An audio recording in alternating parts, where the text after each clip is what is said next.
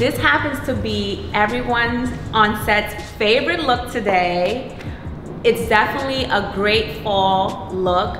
Very earth tone. We have our hue of the army green going on from top to bottom. We have our very militant style vest going on with these tie-dye style military green style pants, followed by some ankle boots with the snakeskin effect. I love this look. I love the textures and tones and the different colors of greens going on. And I think this whole look is Zara. It is. It's a whole Zara. It's a whole Zara.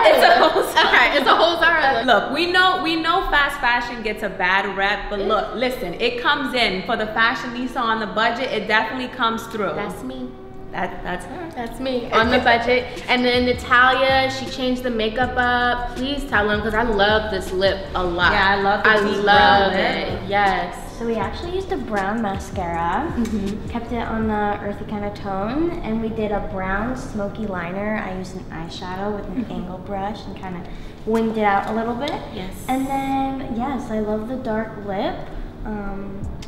Kept it matte, and it looks so good. Yeah, I love it. It's easier to talk with matte lipstick. When it's too glossy, I feel like I can eat it and taste it. So yeah, I love a matte lip. I do. It's like a very subtle, but it's impactful because it's matte and this is so bold. You did it. I love this lip. Like, this is probably my next to the pink one we just did. This is my favorite. So this is everyone's favorite outfit, despite the fact that I did not want to wear this outfit, but I do love it on, and it's a great. These are all my clothes. I don't know why I didn't want to wear it, but I did.